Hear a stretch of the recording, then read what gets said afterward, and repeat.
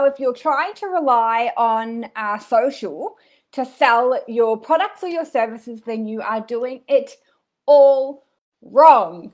Now, this you might be thinking, God, Lou, have you lost the plot, or did you get out of the wrong side of bed this morning? So I'm a digital marketer, right? I run a boutique digital marketing agency where we work with service-based business owners to sell their products and services in the online marketplace. Now, turning that around and saying if you're relying on social media to sell all of your products and services, you might be thinking that that kind of contradicts itself. But this is why I think this, right? So social media platforms, and we're going to talk about Facebook and Instagram and even LinkedIn, they are more B2B or personalized platforms. Now, I say that because I don't personally use TikTok. I don't personally currently use not Instagram, YouTube. I don't use Pinterest. We're dabbling in a little bit. I don't use Pinterest Shuffle, and whatever other platforms are out there, right? So we're just going to worry about those ones. So these platforms house like billions of people. And in case you hadn't noticed, as consumers, we get a lot of information as we scroll very, very quickly. And I believe that it's gone from a 5-second attention span to about a 2-second attention span. And the other thing is, so not only are we consuming a lot, but when we do consume, we don't really consciously see a lot of what we have got in front of our face unless it really grabs our attention. Then we might scroll back up, or we might click on it, and then we'll go ahead and we'll look at different profiles and websites and things like that. So there's a lot of noise, as you may or may not heard marketers say. There's a lot of noise in the online market space, and it's quite challenging, firstly, to be seen, and then to get people to invest time and energy to understand it because of the amount of people on there.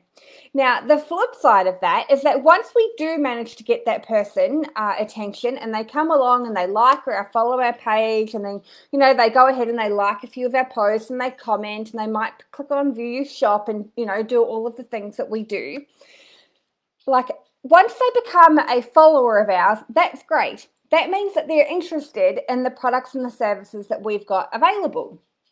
Now, that is only really great if they continue to engage with our content on that platform. At the start, that person, once they come along and they like us or follow us at the start, they will see more of our content because the algorithm says, oh, this person's new, they must like it. We'll put more of this content in front of their face. Once they go along and they follow new people, obviously that starts moving down the funnel and we kind of drop off. Unless they continue to engage with all of our posts, then we will stay top of mind and top of, you know, I guess the algorithm funnel per se. So at the end of the day, if we've got, you know, followers coming along and liking and following our pages, that's great. We've got to then keep them and warm them. But did you know, out of our followers, only about 2% of them see our posts on a regular basis. So one, it takes a long time. Like it takes, I don't know on average how long, but it takes a very long time for our posts to actually get consciously seen by somebody.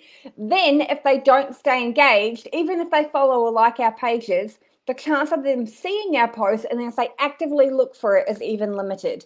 So it's a very challenging place to be marketing, right? Hopefully you've understood that part.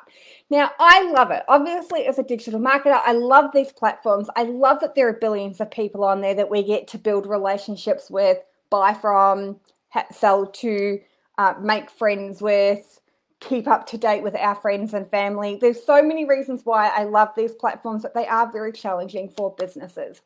So hopefully that gives you a bit of an understanding of just how challenging that is. Does that mean that you should give up and that you'll never sell anything? No, of course not, right?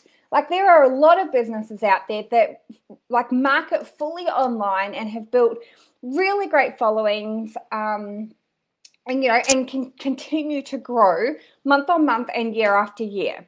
It's amazing to be able to grow, to build a business in the online marketplace, because when things come along like global pandemics, we're not hugely impacted, by people not being able to learn more about our products and services, because of course, we can continue to build those relationships and have them understand more about who we are and what we do and our values and how we can help them, in this platform or in this space.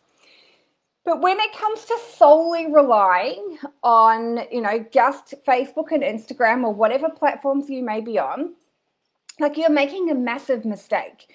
And the reason for that is because this is one wheel in the whole, I guess, what I call the marketing matrix, right? So it is one way to be able to reach people who may or may not like your products and services, to be able to build relationships with them.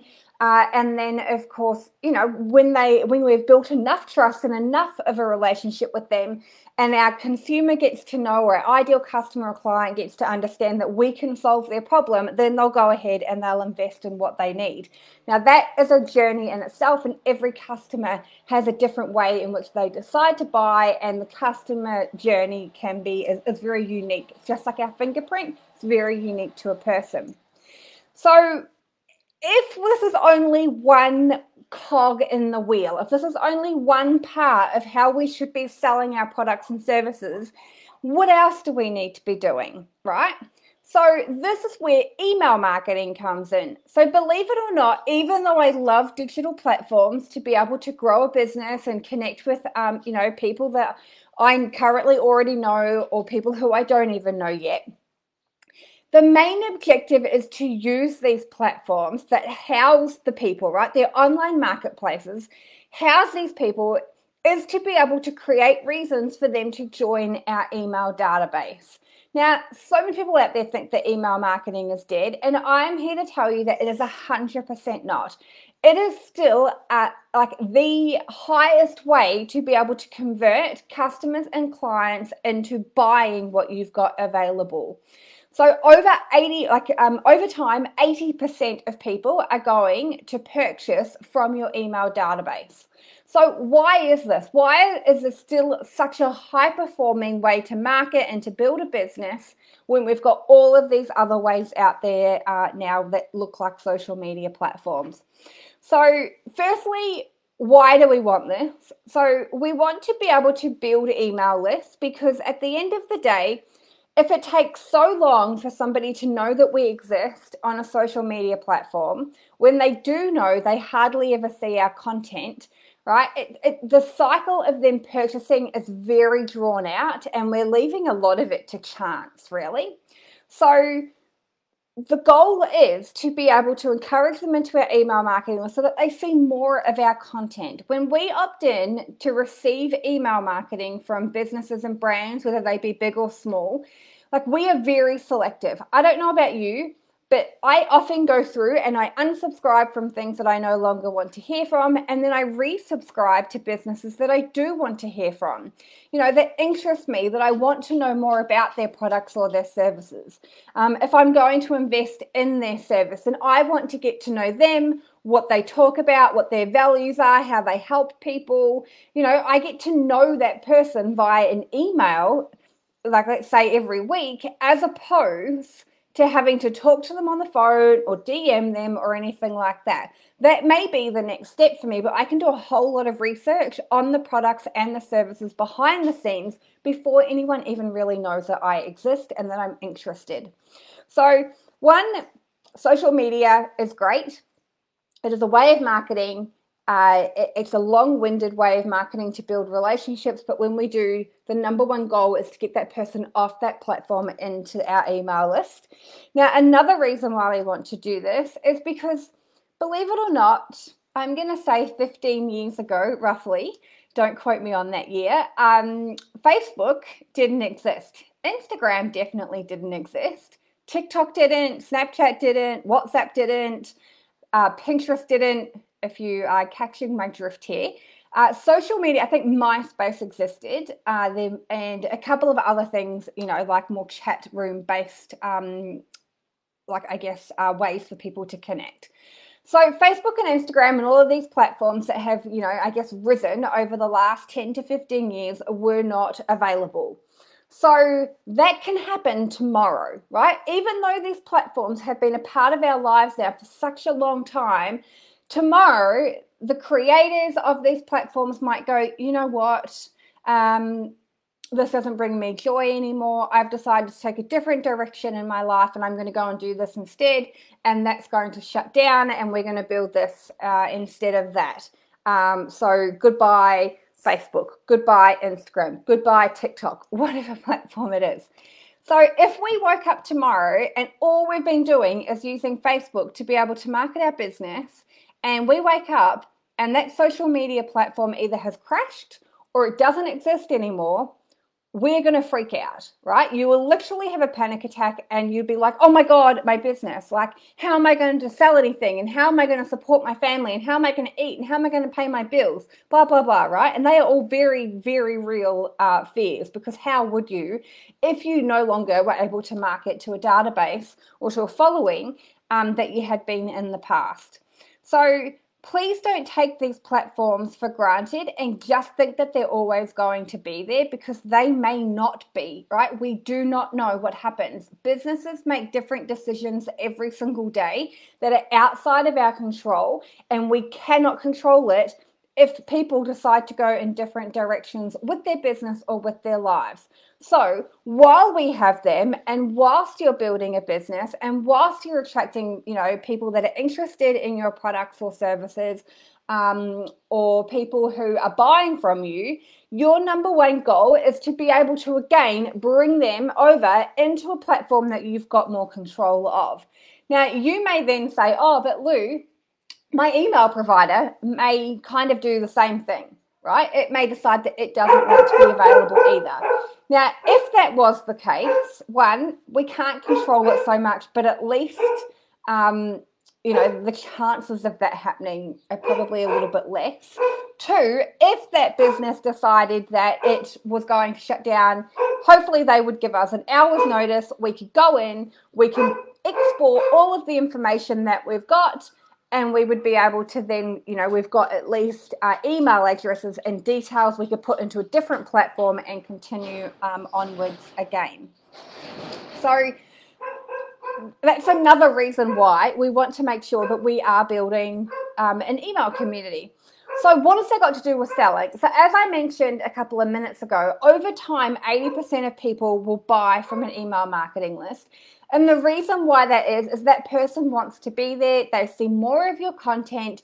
You're able to provide them a mix of valuable content, sales-based content, get to know us behind the scenes. You can take the same pillars that you've got for your social media marketing, and you can use that like similar content so that those people get to know, like, and trust you often much quicker, because they want to hear from you and they want to read from you and they want to get to know more about you. Now, just like a follower, if they don't want to, then they can unsubscribe, and that is cool as well. So do we just rely on email marketing? No, because we need to get the people into our email list. And if you do face-to-face events like networking or markets, then that's cool. You can obviously, give them your details and then they can subscribe. In the online space, it's exactly the same. We give them ways in which, why people could come along and join that list. And that gives us cog number 2 in the marketing matrix. So other cogs in this marketing matrix, I've guessed then, is talking to people face to face, right? Even if you've got an online business, you can still, or at some point, you're going to talk to somebody and they're going to go, oh, what do you do? And then you go, oh, I do this. And I go, oh, well, I need that. Or my friend needs that. Or my brother needs that, etc. Right? So just by human interaction, a question will often come up. What do you do? Tell me more about it. It's not a sales pitch. You're simply just telling them, and if that's of interest to them, you can give them the details of where they find your products or your services online, or a website address. You've also got networking events and markets, right? So we've got that human-to-human interaction, which is a cog in our wheel. Then we've got social media, which gives us the opportunity to be more proactive.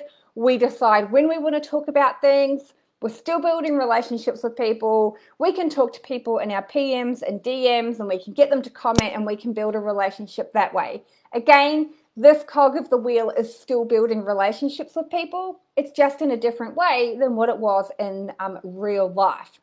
Then we've got email marketing. Guess what? That again is talking to people. Again, it is just in a different way in which we've been talking to people previously. Then another cog in the wheel is through paid advertising. Guess what? Again, that's with people. Only this way we're able to pay to get our content in front of an audience that we've designed, that based on the information that we've got in our email databases and on social media, we're able to pay to put our content in front of people who've got the problems that our products and services solve. Then we can do collaborations, paid advertising with collaborators, right? So there are so many ways in which we've got opportunities to be building relationships with people and then encouraging them to get to know, like, and trust us and talk about the problems they've got and then be able to just organically, naturally sell. So this brings me back to the topic of today's episode. If you are solely relying on Facebook or Instagram to build a business, it is going to take you a really long time, right? So your number one goal is to say, right, if people have the problems that my products and services solve, where are those people and how can I build a relationship with them? I'm currently using Facebook and Instagram. Amazing. What else can I be doing? Where else are they? How else can I get them to be coming and following me online or coming into my email database so I can build a relationship with them quicker? You've got to be constantly thinking and being very strategic, right? So I'm not saying, right, you now need to finish watching this and you need to go and join all of the social media platforms, start a YouTube channel, start a podcast. I'm not saying go and do all of the things. What I am just simply saying is that you've got to think strategically on how you can reach more people and how you can build a relationship with more people more effectively so that you can continue to increase their brand awareness, how you help people and encourage them to buy from you. Now, I was talking to a client of mine a couple of weeks ago, last week or the week before, about what to do next. So he's got really great in-person networking and he's got a really solid in-person network going for him. And he's doing a good job at building his online network as well. And he said, oh, well, Lou, what's my next step? Do I now go and do a podcast or a YouTube? And I said, no, your next step would be to go ahead and to really focus on building this email database. And then, so you're building a platform so that more people get, to know, like, and trust you, and then start working on your influence, through podcast marketing, YouTubes and collaborations. But if you haven't set the pillars up and you've got no way for people to be able to hear from you and to continue to build long-lasting relationships, then you're doing a lot of work that is just not going to be able to convert over time. So that is today's episode. If you've got questions, whether you've watched this live or you're watching the replay, then please go ahead and drop them in the comments. I would love to answer them. If it's not about this topic, but you've got a question about something else, please let me know and I will do an episode on that, either answering the question myself or with one of my special guests that will be coming in future episodes. So I really hope that if you've just been relying on Facebook and Instagram and TikTok to be selling, to your ideal customers and clients, I hope that this has really, reinforced that email marketing is very strong and that is the next step that you should be focusing on in your business.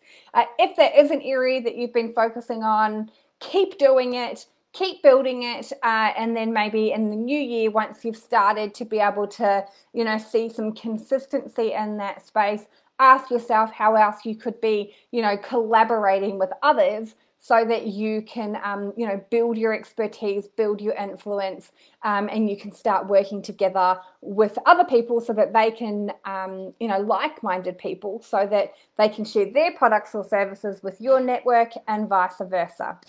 So have an absolutely fabulous day. I hope this has been of huge value, and I will see you next week for episode number 3.